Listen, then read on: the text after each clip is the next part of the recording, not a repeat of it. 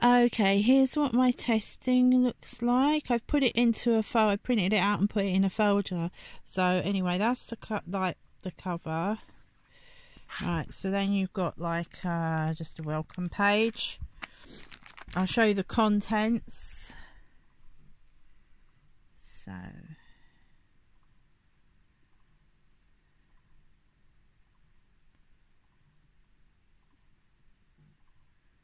okay, I should probably have read them out anyway.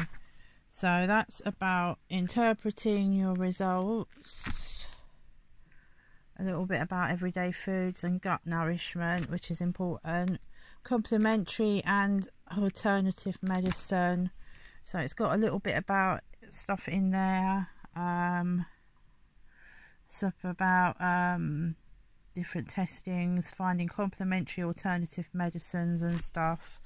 Then you've got customer testimonials, which are alright and stuff. Well, they would be, wouldn't they? And then you've got the food analysis, food sensitivities analysis, and it goes to great pains to point out, and rightly so, that this is not an allergy test. This is test for sensitivities. So this is food you're sensitive to. Okay, here we have a little bit about the role of food types and what the vitamins do and the roles they play in your body. There's kind of a chart about it. Sources, a brief page on sources of vitamins, which could be like quite a handy little quick go-to thing. Then it talks about what food sensitivity is, and it is food sensitivity happens when the body has difficulty digesting a particular food. Having food sensitivity can cause symptoms such as bloating, bowel movement changes, headaches and fatigue. It can contribute towards symptoms experienced by those with chronic conditions such as irritable bowel syndrome, chronic fatigue, arthritis, autism and ADHD and ADD. And it's not to be confused with food allergies. It's for sensitivity only. Then it tells you how to interpret your results. The red is a high reactivity, the moderate is a moderate reactivity, and the green is no reactivity. So over here starts getting to the nitty-gritty food sensitivity overview, and high reactivity here, that shows me the categories in which I have some kind of high reactivity result. And then here's some categories with a moderate reactivity result. And then you have pages, several pages of the actual results, and you'll see things like that. So you can see all the red ones are to be highly avoided, and the green ones are perfectly fine. Apparently apples are really bad for me, and also strawberries, yay. And it's a pretty mixed bag, but I mean, luckily, I mean, most stuff is kind of, all of the categories seem to have some things that are okay for me. Nuts, you know, peanuts apparently is a bit of a no for me, but cashew nuts is fine, so I can kind of live with that. I'm going to lose my hummus because that's like, but at least I get to keep my kidney beans and lentils and stuff that I like. Soya's totally out as well, so there you have that. Just looking if the drinks was on that one. It's not. Seafood is really just calamari, oysters and mussels, and salmon is a no, by the way, but most things are kind of yes. That's awesome.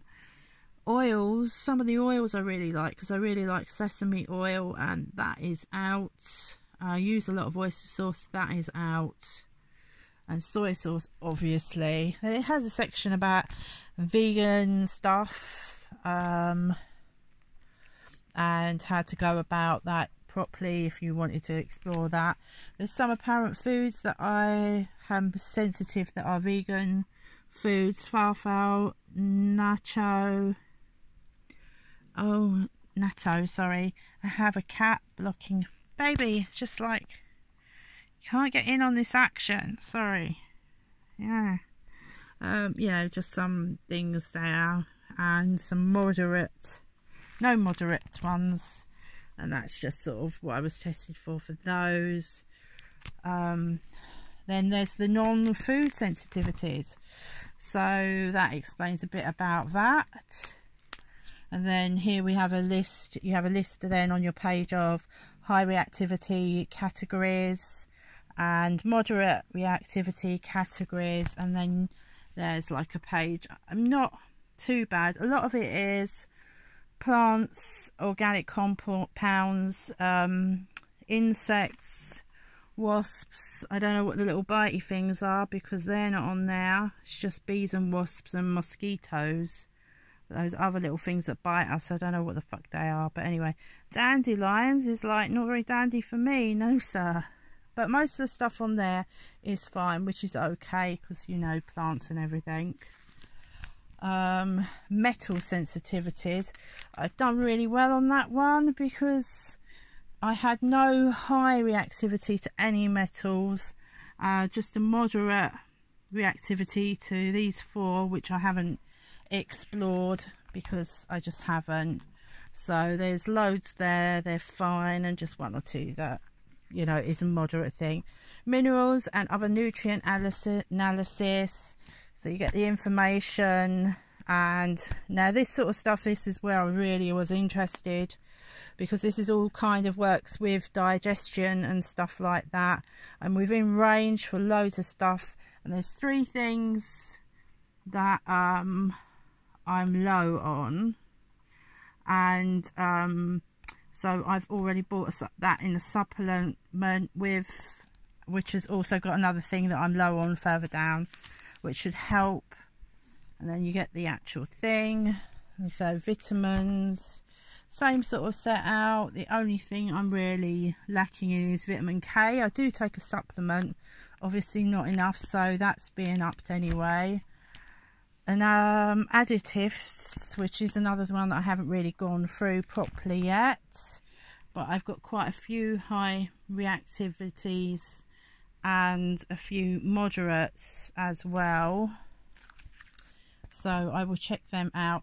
And those are mostly E numbers, and there's quite a lot of them, but you can see there's a key at the back which tells you what they all are. And then there's a link for a website where you can actually go and look up the brands of, you know, the major brands that sell these things, so you can actually sort of find the actual things.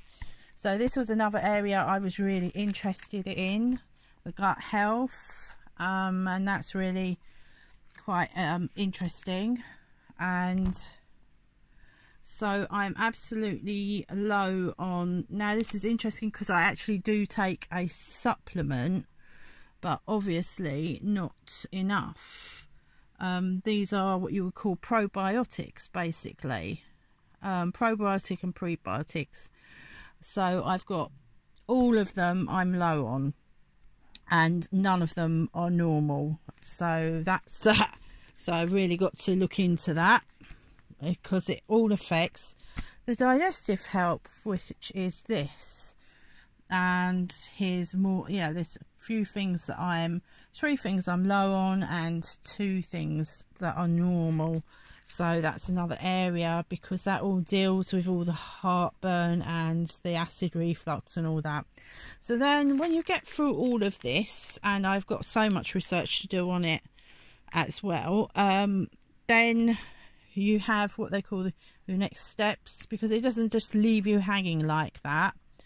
You have these things here which are about setting down what your aims and objections are to try and you know, undertake a new healthier way of eating. It talks about the elimination diet, and this is where you choose one of several ways of cutting out, either gradually cutting out the things that are the red dots in those pages, and or you just cut all the red dots out, and then you actually do that for a few weeks, and then you reintroduce them, And if I do that, then I can print out more of these pages, just scan them in and print them out. But it's got all about finding out what foods work for you and what foods don't, which is a bit like the thing with the DNA, but obviously this is a more I'd say this is a more reliable source, because with the DNA thing, that was a genealogy DNA test, and a lot of the criteria, it couldn't tell me, you know, some of it could tell me and some of it couldn't, because the genealogy thing didn't flag the right things or markers or whatever. And then you've got, after that, you've got at the back, it's like a glossary of the E numbers explained. For example, you know, they're all the things you see on the backs of packets that you go, what the fuck's that? So, you know, it's handy. I will have to offset the E numbers that have been flagged for me and look them up against these, and then try and find out what those products are. There's quite a few numbers of that. And then there's a metal potential sources. So this tells you all about the metals that you can find built in up in your thing. Anyway, that's the whole lot of it. So there we go.